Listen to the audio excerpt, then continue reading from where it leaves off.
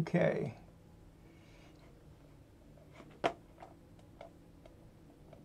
So anyway, welcome to the meeting. I'm Dan. I'm hosting the CircuitPython weekly meeting for November 28th, 2022. This is the time of week when we get together to talk about all things CircuitPython. What is CircuitPython? CircuitPython is a version of Python designed to run on tiny computers called microcontrollers. CircuitPython development is primarily sponsored by Adafruit, so if you want to support Adafruit and CircuitPython, consider purchasing hardware from Adafruit.com. This meeting is hosted on the Adafruit Discord server. You can join anytime by going to adafru.it/discord. We hold the meeting in the CircuitPython dev text channel and the CircuitPython voice channel. This meeting usually happens at 2 p.m. U.S. Eastern Time and 11 a.m. U.S. Pacific Time, except when it coincides with a U.S. holiday. In the notes doc, there's a link to a calendar you can view online or add to your favorite calendar app. We also send notifications about upcoming meetings via Discord. If you would like to receive these notifications, ask us to add you to the CircuitPython Geese's Discord role. As I mentioned, there's a notes doc to accompany the meeting and recording. The notes document contains timestamps to go along with the video, so you can use the doc to view only the parts of the video that interest you most. The meeting tends to run 30 to 60 minutes, so this gives you an opportunity to skip around. After each meeting, we post a link for the next meeting notes document to the CircuitPython dev channel on the Discord, and we pin that link, that post to the pinned messages for the CircuitPython dev channel. You can check the pinned messages to find the latest notes doc, so you can add your notes for the next meeting. If you wish to participate but cannot attend, you can leave hug reports and status updates in the document for us to read during the meeting. This meeting is held in 5 parts. The first part is community news. This is a look at all things CircuitPython and Python on hardware in the community. It's a preview of our Python on microcontrollers newsletter. The second part is the state of CircuitPython libraries in Blinka. This is a numerical overview of the entire project, quantitative overview. It's a chance to look at the project by the numbers separate from what we're all up to. The third part is Hug Reports. Hug Reports is an opportunity to highlight the good things folks are doing, taking the time to recognize the awesome folks in our community. The fourth is Status Updates. Status Updates is an opportunity to sync up on what we've been up to. Take a couple of minutes and talk about what you've been doing the last week since the last meeting and what you'll be up to over the next week until the next meeting. And finally, the fifth part is In the Weeds, which is an opportunity for more long-form discussions.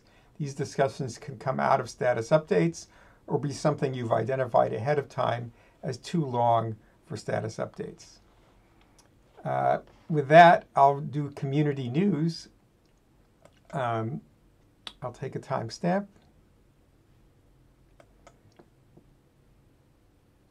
Oh, I've screwed up my timestamping. Okay, timestamps by hand from now on. Okay, don't press the reset button on the timestamper. Okay, so I have a few items from the newsletter. First of all, we've gone over 10,000 subscribers to the Python and Microcontrollers newsletter. That happened on November 22nd. Thank you. Our goal for this weekly newsletter is to be the best source for weekly updates in the Python and hardware space. It's our readership who inspire us. Keep making. And thank you so much to Anne, who does this newsletter each and every week and encourages people to subscribe and collects all kinds of news, both contributed and based on her own plowing through news sources. So thank you very much, Anne. Another milestone this week was Discord. We reached 36,000 subscribers in Discord. The Adafruit Discord community, where we do all our CircuitPython development in the open, reached over 36,000 humans. Thank you. Adafruit believes Discord offers a unique way for Python on hardware folks to connect. Join us today at https://adafru.it/discord.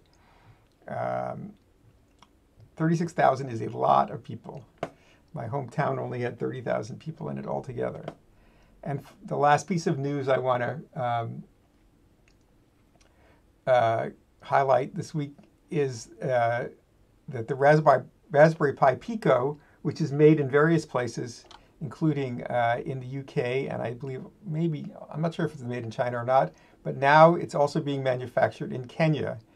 And there's a picture in the notes document. The first pieces of the first run of the production of the Raspberry Pi Pico was manufactured in Kenya. And there's a link to the Twitter thread for that. All right, so to explain where this news comes from, let's talk about the CircuitPython weekly newsletter. It's a community-run newsletter emailed every Tuesday. The complete archives are in a link in the notes document. It highlights the latest Python and hardware-related news from around the web, including CircuitPython, Python, and MicroPython developments. You can contribute your own news or project to the newsletter by editing the draft in GitHub and submitting a pull request, or you can tag us with hashtag CircuitPython on Twitter or Mastodon, or email cpnews@adafruit.com. Now we'll move on to the next major section. We take another timestamp. The state of CircuitPython libraries in Blinka. As I mentioned, this is a quantitative overview of the entire project. We'll now start talking about what's going on in the project. So overall, in the past week, there were 67 pull requests merged by 10 authors. There's some new authors I see: M. Montal, Mr. Pank Zero, T.C. Franks, Mikhail Kukuska, and those are maybe not brand new, but they're relatively new. So those 67 pull requests were reviewed by 7 reviewers, and there were 18 closed issues by 8 people and 13 open by 13 people. So let's go on to the core. Scott, would you be interested in reading the core? Sure. Okay, so the stats for the core. We had 5 pull requests merged from 4 different authors. New Pixel Clay is a new author, so thank you to them. We had 3 reviewers, so thank you to all of our reviewers. We have 30 open pull requests, which is kind of a lot.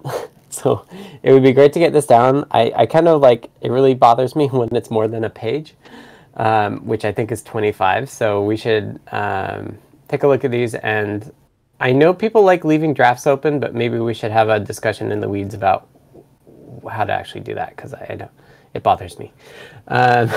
Anyway, I'll add that later. For issues, we had 7 closed issues by 5 people and 7 opened by 7 people, for a total of 577 open issues. This number does tend to slowly increase, but we categorize issues so that we have an idea of like urgency, particularly in terms of prioritization for folks who are Adafruit funded. So we have 28 open issues on 8.0, which is the stuff that Adafruit funded folks are working on kind of first and foremost in order to get 8.0 stable out. We have 503 open long-term issues. These are the ones that are the kind of the lowest priority for Adafruit funded folks. And then we have 5 issues not assigned to milestone. These are the things that we haven't triaged yet and that we should triage and will triage today. So that is the state of the CircuitPython core. All right, thank you, Scott. All right, let's move on to the state of the libraries. Kathy, can you do that? All right, thank you. So this applies to all of the Adafruit CircuitPython libraries, which is everything that begins with Adafruit _CircuitPython_, as well as a few extras, including our cookie cutter and the community bundle. So over the last week, we had 59 pull requests merged from 4 different authors and 4 different reviewers. This seems like a lot. I will explain why when I'm done, when we get past this part. The longest standing one was 23 days, so it's good to see we're still getting through some older PRs. Majority of them were 3 to 2 days old, leaving us with 87 open pull requests. And as I stated last week, when the number was almost twice that, we made some basic changes, not functional changes to like across all the libraries. And all of those are getting merged finally. So that is why there are so many PRs. And you'll notice later that there are not very many updated libraries. That's because Eva was waiting to do the merge sweep before doing the release sweep. We had 11 closed issues by 4 people and 5 open by 5 people, leaving us with 588 open issues. 98 of those are labeled good first issue. If you are interested in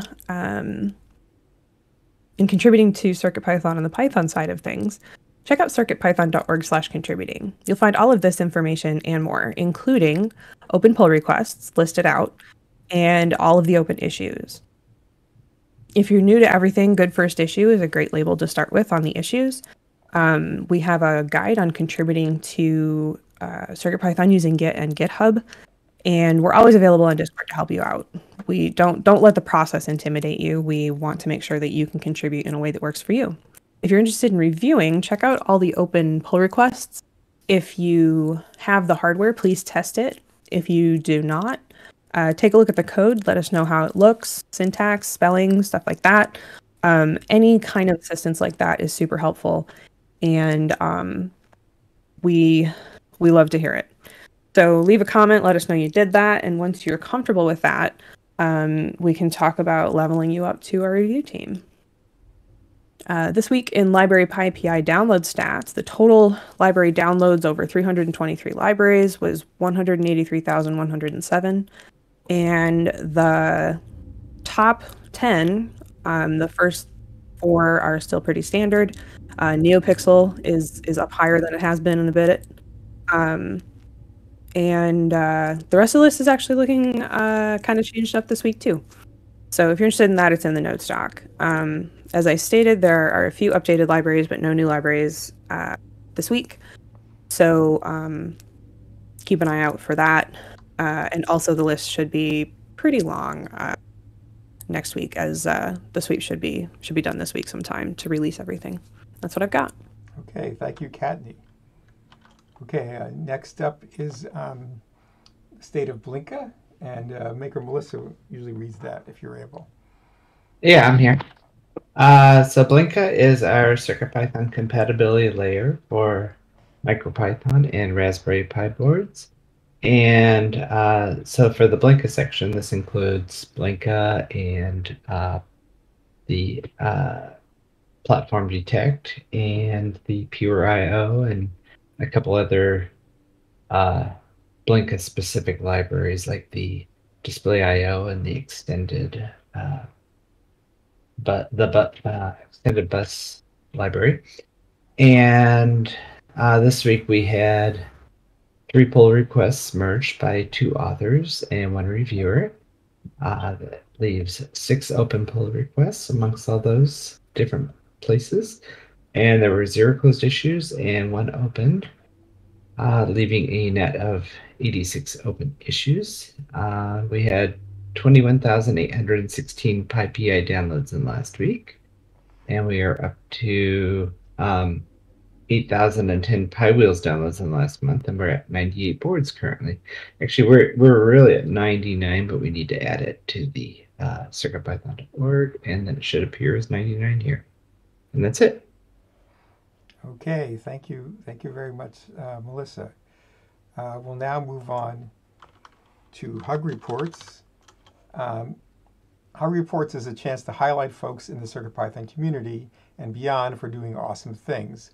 I'll start with the Hug Reports, and we'll go down the list alphabetically to give everyone a chance to participate. If you're text only or missing the meeting but have Hug Reports in the notes document, I'll read them off as I get to you in the list. All right, so I'll start. I'd like to thank Microdev for keeping an expert eye on the Espressif-related PRs. They often are able to spot things that, being very familiar with Espressif development, they're often able to spot things that I might miss if I make a PR. And thanks to Neradoc, who is paid to do all kinds of continuing support in Discord and in the forums. And thank you very much, Neradoc. he does it with expertise and patience. We really appreciate it. Now we'll move on to Anecdata. Thanks to Bill88T and Paul1 for the, let me just take a timestamp before I forget. For the PicoW Wi-Fi AP, and thanks to Mikhail Pakusa for major improvements in the Adafruit HTTP server library. And I'd also like to thank Mikhail for those changes. He really did a great job of cleaning up the library. Thank you very much. Next is DJ Devin. You can go ahead if you're available. Okay, thank you. I'd like to give a hug to Neradoc and Hem for helping me out with the Rainbow PWM code so that I could get the RGB mod working on the step switches. And a group hug to everyone who makes Adafruit, CircuitPython, and cool stuff happen every week. Okay, thank you. Let's now move on to Foamy Guy. All right, thanks, Dan. This week, hug reports. First one for Mark Gambler for help testing and fixing some errors, as well as implementing the slice getter inside the pixel map that I've been working on this week, as well as also thank you to Mark for pointing me towards some resources to use basically for debugging on the ESP32S2 more in depth than normal. So thanks to Mark for that stuff. Thank you to Jeff, who started the pixel map stuff initially, the stuff that I've been working on this week with help from Mark. As well as Jeff pointed out a feature on GitHub to me this week that I hadn't seen before, like an accept change from, I guess, a proposed change as part of a PR. So that was a very convenient way to approve somebody's proposed change. Thanks for that. Thank you to DJ Devin3, who found and shared a link back with me from an old video where I was working on debugging hard faults. And I was attempting the same thing again, but I had forgotten the process. So that old video actually helped quite a bit to get caught up to where I needed to be. And then thank you to Scott Tanu for reviews and discussion on the Display.io API change, as well as a point in the right direction for where to find the initialization that happens inside there where we needed to make some tweaks. And then a group hug for everybody. Thanks. Okay, thank you. Okay, next up is Jeff. Hello. So I wanted to thank Tim and Mark for picking up work on the Encore Pixel Map class. I tend to pick up a lot of shiny things and then not necessarily finish them. So I'm counting on you two now to get this over the finish line. To Kattni for chatting last week, both personal and technical. To Anne, kudos for reaching a milestone of newsletter subscribers. To Ingrid, my spouse, for helping me tidy my work area this weekend. It was a little bit out of control. And last but not least, a group hug. All right, thank you, Jeff. Okay, next up is Kattni. Thanks, Dan. So first up, a hug for Jeff for helping me with some last-minute changes to a personal project I was working on and was able to finish it by my goal of before Thursday. To Dan for some suggestions on how I could make an outdoor project completely quick disconnect. I left one of the sets of wires hardwired and didn't think about it until it wasn't working, and I wished I could easily bring the whole thing in the house. Also to Jeff for a wonderful chat and catch up last week. To Liz for writing up the code for my upcoming project guides. I'm sure I missed people, and a group hug. Okay, thank you. Okay, next up is Maker Melissa. I just wanted to give a group hug to everyone. All right, thank you.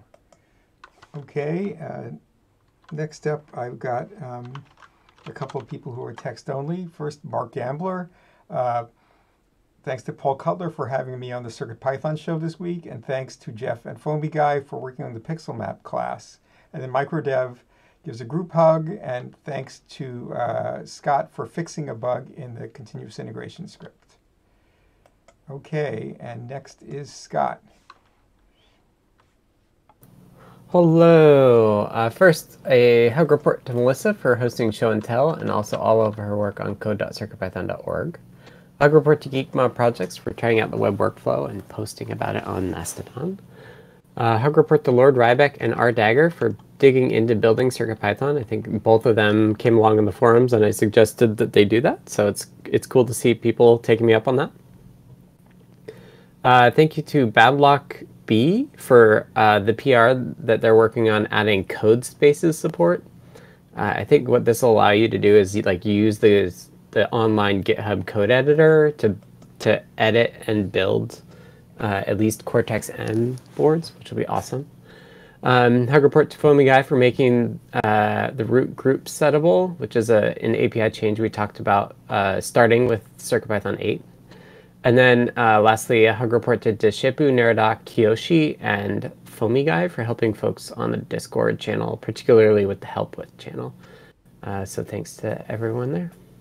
Okay, thank you, Scott. Okay, and finally, Tektrick, who's text only, gives a group hug. Okay, now we'll move on to status updates, which is our time to sync up on what we're doing. I will start and we'll go through the list alphabetically as before. When I call on you, take a couple of minutes to talk about what you've been doing since the last meeting and what you'll be doing until the next meeting. This is also an opportunity to provide tips and tricks relevant to what people are working on. And what you're doing does not have to be exactly CircuitPython related. If you've renovated your kitchen and you're proud of it, and that's what occupied your time, that's fine too. Whatever you think would be interesting. Okay, I'll start. Take another timestamp. This was a light week due to Thanksgiving. I was out of town for several days. First of all, I fixed a couple of APIs in Wi-Fi.radio whose signatures were not quite right in the documentation, and also the code that checked the validity of the arguments that were passed in was also not quite right. So I fixed those things. On SAM-B51 and related chips, I fixed playing mono files when stereo output is requested. Before this fix, there would be a buzzing noise sometimes, like about half the time, when you were playing mono files, but you were outputting to two DAC outputs, so that's fixed. And in both of these cases, I was trying to fix something else, which I could not reproduce, but in the process of trying to test things, I discovered these other problems. So it seems to be my life for the past couple of weeks. I'll continue working on 8.0 issues this week, and I think we'll make another beta this week. So I'll do that. Not exactly sure when, but when Scott finishes and the PicoW web workflow and it's reviewed, that's probably a good time to do that. All right, next up is DJ Devon. Go ahead. Ooh, thank you. Let's see, I don't know if this was really last week or, yeah, it was this week. I successfully modified the Adafruit step switch into an RGB step switch. It's a hacky modification, not a drop-in. A soldering iron and a Dremel or sandpaper are required to make the modification. Because you have to fit a 4-pin LED into the 2-pin housing. This now offers a way for anyone doing a project with step switches to make them RGB if they really want to. And I have a 10-minute video on my YouTube channel that shows the entire modification process from start to finish. I have yet to make another revision. I have to make another revision of my TR Cowbell board in order to accept the new 4-pin RGB LEDs. Which also requires PCA multiplexers because 4 times 16 step switches is a lot of pins. The step switch breakout boards from Adafruit only accommodate holes for 2-pin LEDs. So they initially forwent the 4 pins. So they might have to update their next board revision to accept the RGB LEDs and put those 4-pin holes in there, which is going to make their board revision a little bit different looking. I finished up the Cyber Ski Goggles from a proof of concept to reality. Used a QT Py S2 and a 350 milliamp battery for that. I went on Show and Tell last week and showed off both the ski goggles and the step switch mod. And I put a link to the CircuitPython GitHub code powering both of those. So those two are easily searchable on my GitHub. I started working on a request API for Instagram only to figure out that you need a Facebook developer account because I never realized that like Instagram was I don't use them, so I didn't know that they were both owned by Facebook. So if anyone, and then I decided against it because I don't really use Facebook and not a fan of it. So if anyone wants to do a Facebook or Instagram API, there are now plenty of request API examples in the request library example folder in order to create one. I've decided not to be the one to do that. Instead, I've decided my next API to tackle will probably be Octopart. And I switched Mastodon servers this week onto the Hackaday Social, which is a new Mastodon instance that just popped up. And because it's kind of maker related, I figured it's kind of more appropriate for me to go there.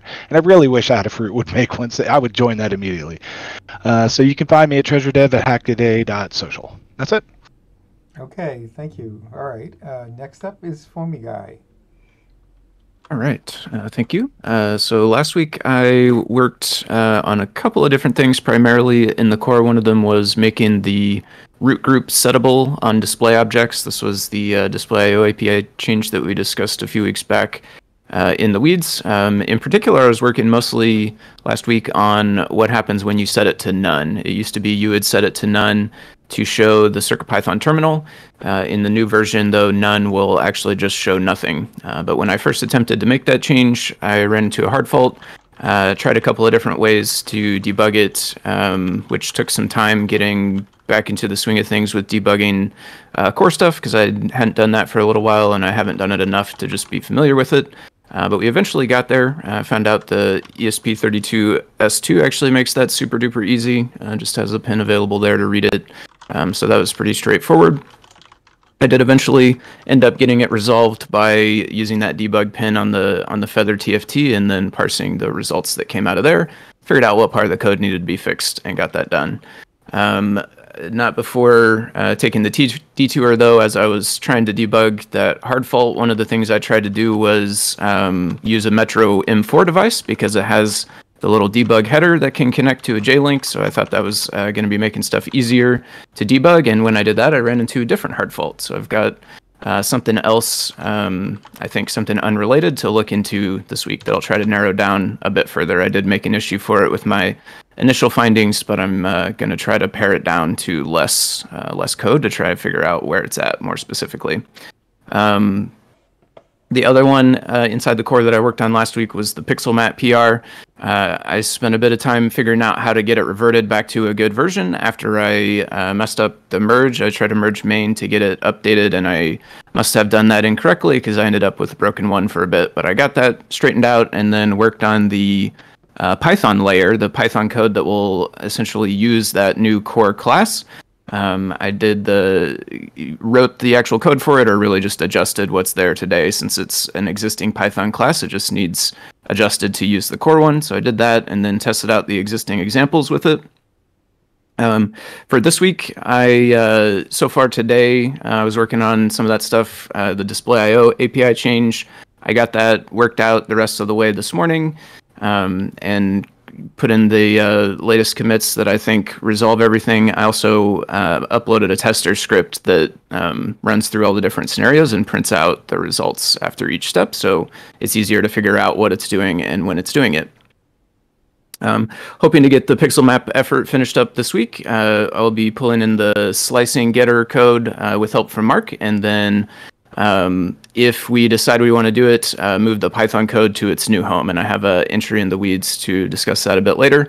And then the other thing that I did so far today was work on the HTTP server. That was changed recently. I think it was mentioned a bit ago, actually. It was changed recently, and one of the changes was making it into a package, I guess, a folder instead of a single file. And so the import syntax needed updated. Somebody found a Learn guide today in the help with channel that was not importing correctly. So I looked into that and figured out that was the reason, and submitted a PR to change the imports for that. And that's what I got going on. Thanks. All right, thank you. Okay, next up is Jeff. Hello. So like many of you, last week was a short week due to the holiday, although I started and completed the code for the next keyboard to USB HID adapter with CircuitPython. And then just kind of lazily over the weekend, I printed the parts and built it. The Noe and Pedro are doing a collab with me holiday theme. So I'll put some LED strips on it, and then we can start working on some code. And I'm not sure exactly when that will come out because it's also dependent on a new product going into the store. So this week, my number one is CircuitPython core bugs that were assigned to me a couple of weeks ago. Last week? Assigned to me last week when we went through the bug list in a separate meeting. I will maybe work on completing the guide text for the next keyboard, although my goal is for that to be published in December, so I've got time. As I mentioned, I may start writing code for this holiday-themed LED object. And finally, if you are waiting on me for something, please ping again. My inboxes got out of hand. I archived a bunch of stuff. So I may have snubbed you, and just please ping me again. And that's what I got. Okay, thank you, Jeff. Okay, next up is Kadney. Hello. So last week was super short.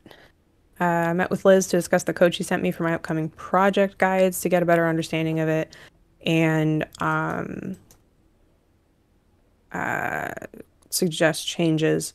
Liz made all the changes and sent the updated code back to me. I worked through some of it to change up a couple things. It was mostly formatting and comments.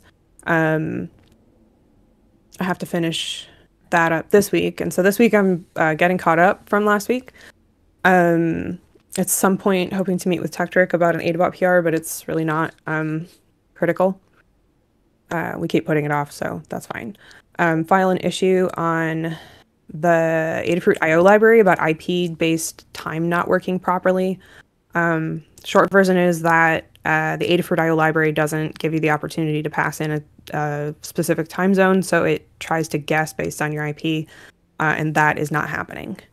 So it just uses UTC. I need to finish cleaning up the project code and get it back to Liz so it can get up on Learn. And then this week I plan to begin the holiday countdown display project and work through it, work through the end of the week on it. So we'll see where I've gotten by then. And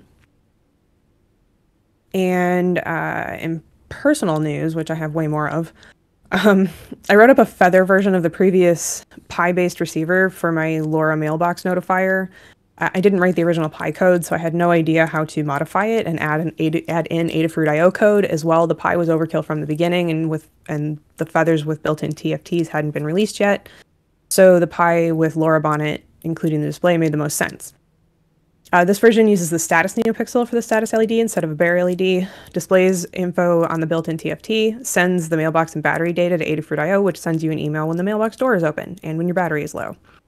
The NeoPixel is nestled between two taller components, so in an effort to make it more obvious, I ended up hot gluing a chunk of hot glue tube over the NeoPixel. Worked like a charm.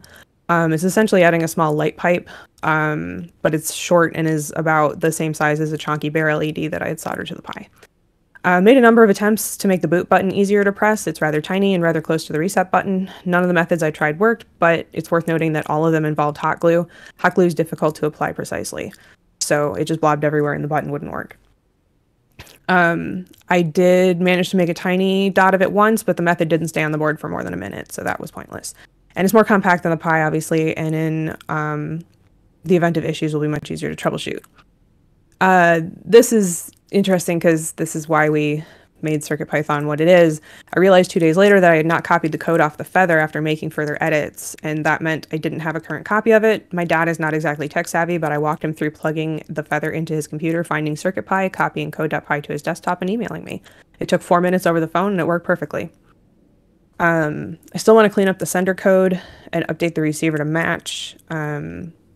So that's part of why I needed the receiver code. The other half is that I can update my GitHub repo with the Feather version.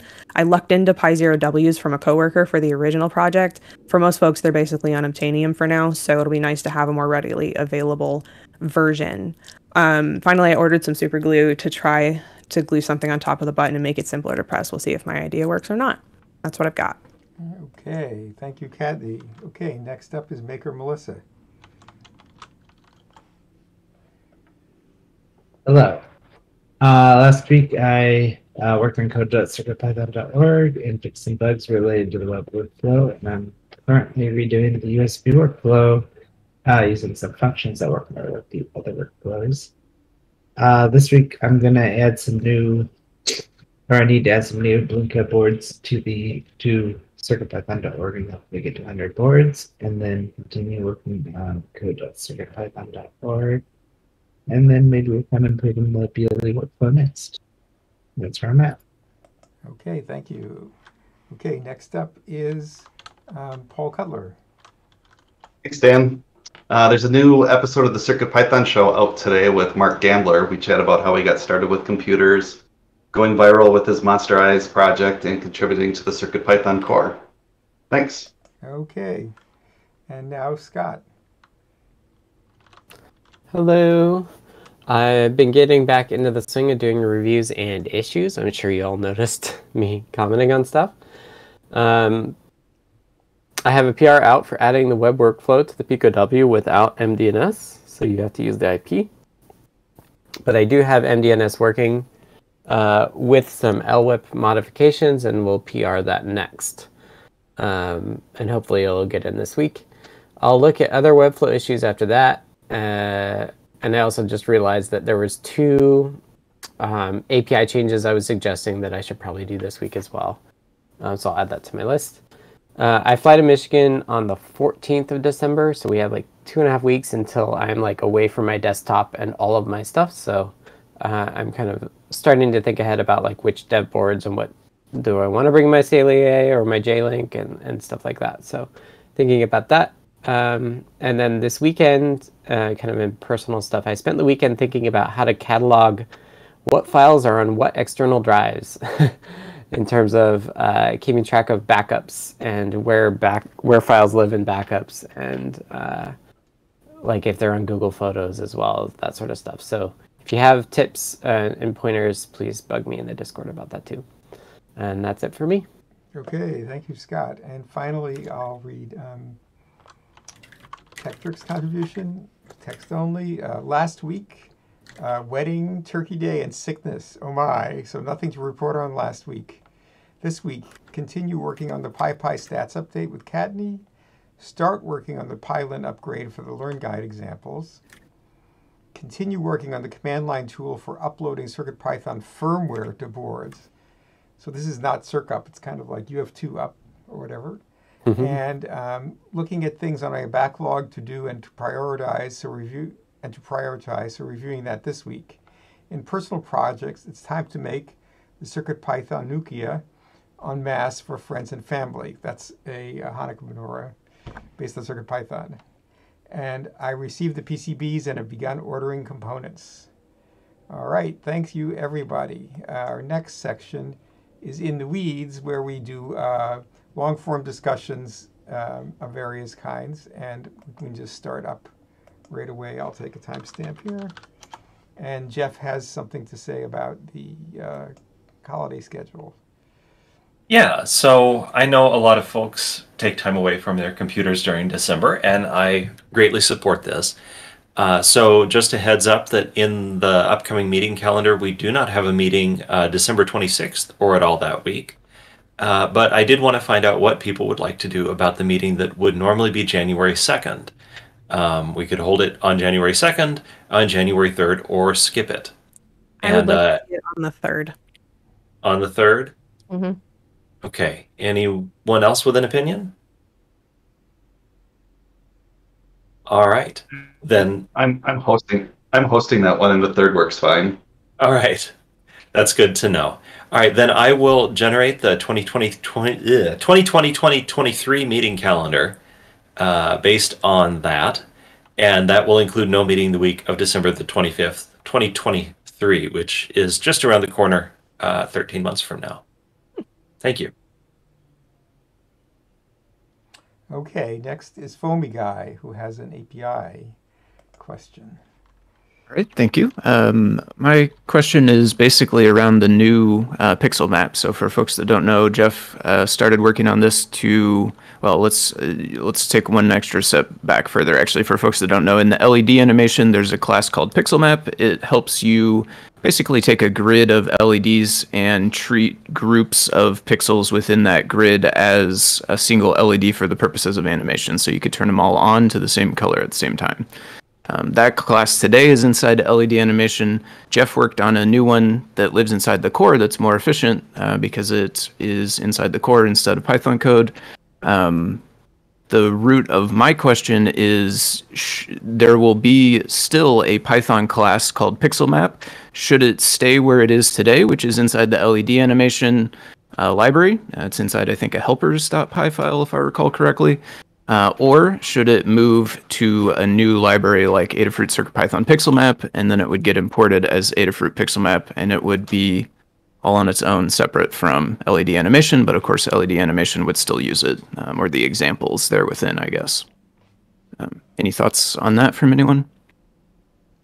I have this idea that it might be, it seems to me it might be useful in other contexts than the animation library. Like, yes. Like yeah, somebody definitely. who wants to display text scrolling or something. I don't know, something else.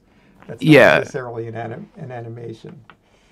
Yep, definitely agreed. I was thinking about that as I was writing some of the testing scripts that weren't actually using animations at the time. And yeah, I was kind of musing on it a bit, thinking that there's lots of uses for this idea of basically just treating arbitrary groups of pixels as one, especially because you can make multiples of these maps on the same strand. So you can kind of like 1 second be treating certain groups together, and then the next second change and be treating an entirely different set of groups together. And that's totally independent from the animation library. So you can do all of that by itself. So maybe that points towards it being on its own then, probably, I would think, right? Yeah, that's what I'm saying. Yeah, because it's like, oh, this is actually a general purpose thing that was made for a specific use case, but there are other use cases. Yeah, exactly.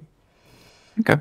I will work on cookie cutting up a new library for that then. Right now I have a draft PR submitted in LED animation just so I had a place to put the code, but I'll cookie cut that into its own library and get that going this week. Okay. All right. Thank you. All right. And finally, Scott has some questions. Discussion topic. So I was looking at the PRs that we have open, and a number of them are draft. And I'm very sensitive to the number of PRs that are open at the top, like the 29. And I'm wondering what policy we should have for draft. Like, when do we leave them open? When do we move them to issues? Because I'd rather them not just hang around. I feel that it's kind of a deficiency of the GitHub UI that they're mixed up with the regular PRs. Right. Like, they are open, but they're just long-term, or they're on hold or something, and there's no way to indicate that. Right. In that list, you can't sort it. You can't push them all to the end or anything. So right.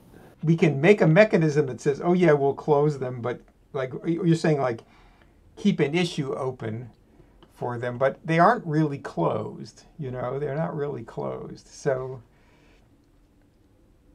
I feel kind of funny closing them because then they fall off people's radar. Well, that's why I was thinking, like, having issues that link to those branches. Yeah.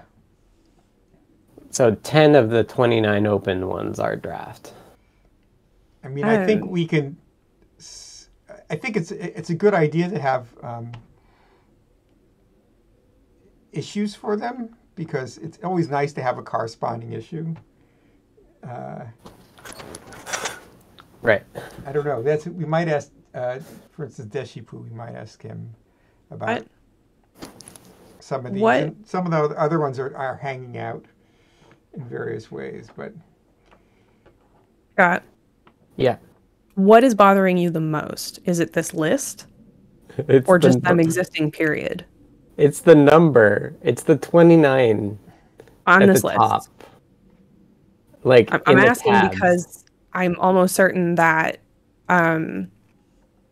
we might be able to do something with the API to eliminate the draft PRs from this list in Adabot.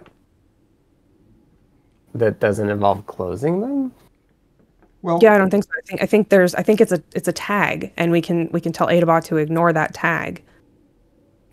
are you talking about? But Scott, you're talking. There are two places where we see the list. One is in the status Yeah. report that's at the top of these notes, and Yeah, That's not my concern. Okay, Okay. that's what I was My asking. concern is like on the page for CircuitPython, right? Because like Okay. I look at a lot of projects, and the health of the project is indicated usually by how many pull requests there are in the backlog, right? And I pride us in keeping up with that, except that number just gets higher and higher as if we collect PRs. So suppose that we just changed the title so it had draft in all caps as the first word or something. Would that make it easier to sort mentally? Well, it doesn't change the number that bothers me. We can't change the way that, like, without closing, we can't change the way that GitHub counts for that number at the top. Yeah, that's true. I mean, what you really want is long-term PRs. We don't have that. So, Right.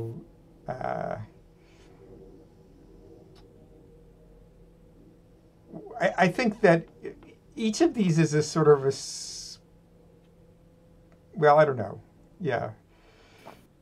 I don't have a solution. It doesn't bother me as much. Mostly it bothers me because I have to keep reading them over and over again. The number Right. doesn't bother me as much as the fact that they're intermingled.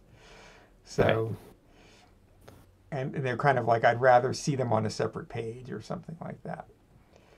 Right. And in the search, you can say draft : true or false. Yeah. Scott, I'm curious, and maybe thinking about this and articulating kind of what you're feeling will help me understand better. The number of issues is much higher. Why don't you want to go close all the issues that we mark long term in so that that number's smaller?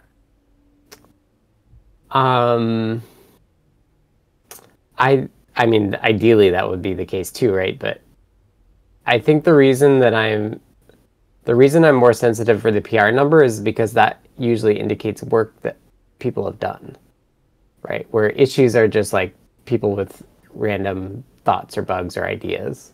But PRs usually indicate like how promptly things get done. And so like if I run across a project where there's 30 PRs open, like I'm less likely to propose another PR because I don't think that it's going to get in. So you're thinking that people who stumble on CircuitPython are put off by the number of open PRs. Yes. Okay. I think the more PRs you have open, the less likely people are to make another one.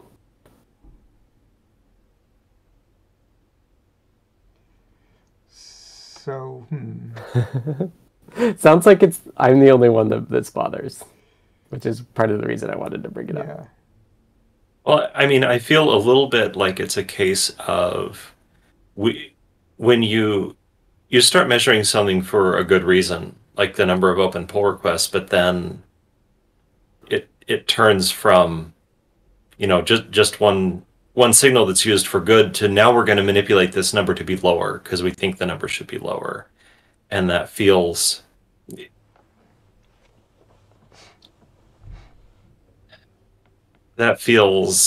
like, the system made us do something, and is that really serving our best interest? And you make a case for how it serves our interest in how other people are responding to that number. And that's all true, but I'm a little bit sad that just because of this number that GitHub chose to put in a spot, we're going to, for instance, make it tougher for people to get information about whether their thing that they're working on builds on all the boards.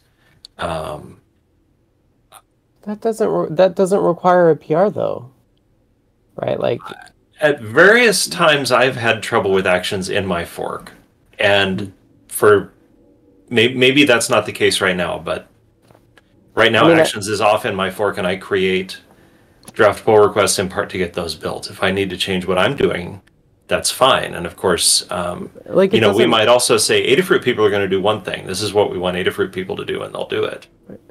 But it doesn't really bother me if it's like in draft for 2 days. Like, it bothers me if it's been in draft since July, right? Like, I guess part of my point is that like it's actually just all PRs that are really old.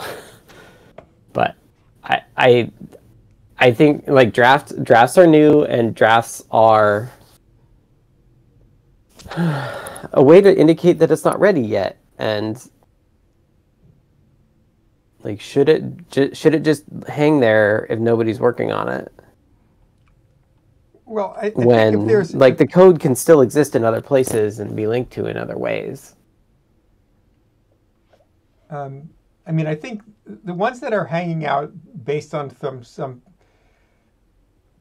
blocking thing, we could turn those into issues, and maybe even we could even put a title at the top that says like reopenable or something like that, you know, and then the issue would be there. So I think we could look. I think that there were some that fall into this category and some that don't, and we should probably just look at them in more detail rather than making a policy. Like, I mean, Deshipu has one that's open for a board that he hasn't had time to work on. So yeah, it would make sense. We could close that, realizing that it will be closed temporarily. It's kind of like gone on vacation, right? This PR has gone on vacation, or you know, this restaurant has gone on vacation, and when the people come back, then the restaurant will reopen again. That's Right, that's like, okay. and we can reopen PRs as well. Yeah. And we can even comment on PRs that are closed. Right. So I'd say let's look at the ones that we have and try to do something with each of them and make up make up an issue, like you say, and that is the way to track them. And which I had thought of something to add that's related to this, which we can move on to which is there are a lot of long-term issues. Some of them are very aspirational, and we're probably never going to do them. Some of them are bugs, and long-term bugs tend to disappear, and that's kind of bad. And it's true that they're tagged as bugs, but people don't look at the list that way. So I was wondering if we should have 2 milestones at least for long-term bugs and long-term enhancements. That's fine with me. That would be interesting. Does anybody think that's a bad idea? Because we really be able to see, like, okay, there's a bunch of aspirational things here, and then there are other things that are kind of low priority, but somebody could work on this, and it's a kind of a defined task, and that's what I'd like to see. Or somebody who wants to know whether, like, you know, what are the audio problems or something like that. Well, I think what are the audio problems is better served by looking for the label audio bug, right, rather than audio long-term. Right, I wouldn't make audio long-term, but I just like to split long-term into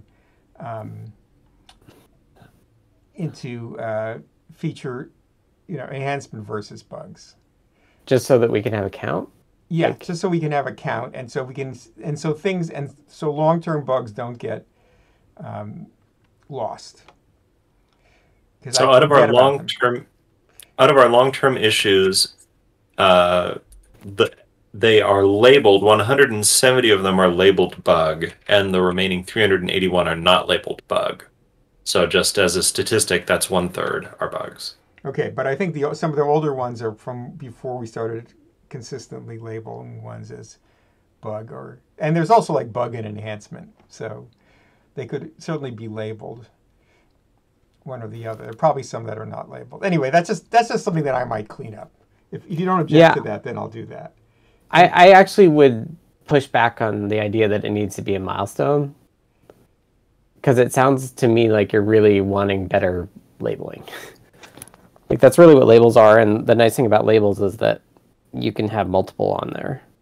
Like, I really like labeling them by port as well, right? Yeah. Like, well, maybe we should have... it's like we should be able to add some project-defined buttons at the top of the issues thing, which we can't do right now. That's another GitHub feature. Okay. For like common like breakdowns. Yes. Like, show me all the long-term bugs. Right now you have to type in either you keep a bookmark or you have to make up a search. Right. I find the port specific labels probably even more helpful. Yeah. And for the like well-defined things, like that really should be like good first issue. Should be for the like, this would be great if somebody would be able to pick this up. Like I guess I would push back on the idea that a milestone makes it any easier. Okay, it's really because a milestone is being used as a super tag kind of in this case, and yeah. Right, I'm trying to think of milestone as a different dimension. Yeah, it's a time dimension. Right, or prioritization. Right. Although lots of projects do use labels for priority as well. Right. We don't have 800 bugs and 800 enhancements. We don't make that split right now. Yeah. Right. But milestones have the benefit that you can see like how many there are open and how complete they are. All right. So the action item is to review the draft ones and figure out if they can be closed without hurting something, as long as we make a corresponding issue. So let's check on that. Yes. And we may not do that to all of them, but we may need to do it to a bunch. Yeah, I mean, generally, it would be good to go through all these. Yeah. PRs. And I think it would also be good to label the draft ones in the statistics in the AdaBot, actually. Yeah. And I opened an issue for that, but I haven't done it. Yeah, and maybe we should start labeling these better too. Like I added the board label explicitly because that's really common. Yeah. But maybe we should be better about labeling PRs so we can do better finer grained breakdowns there as well. Right. All right. I think this is good. Ooh, GitHub Projects has more advanced milestones. All right, we'll check on that. Thank you, Microdev. Yeah, thanks. Oh, it's like a Kanban board. Okay. Well, projects. We don't use projects, and we could. Yeah. Okay. I'll wrap up because it's been almost an hour. Let me put a timestamp here.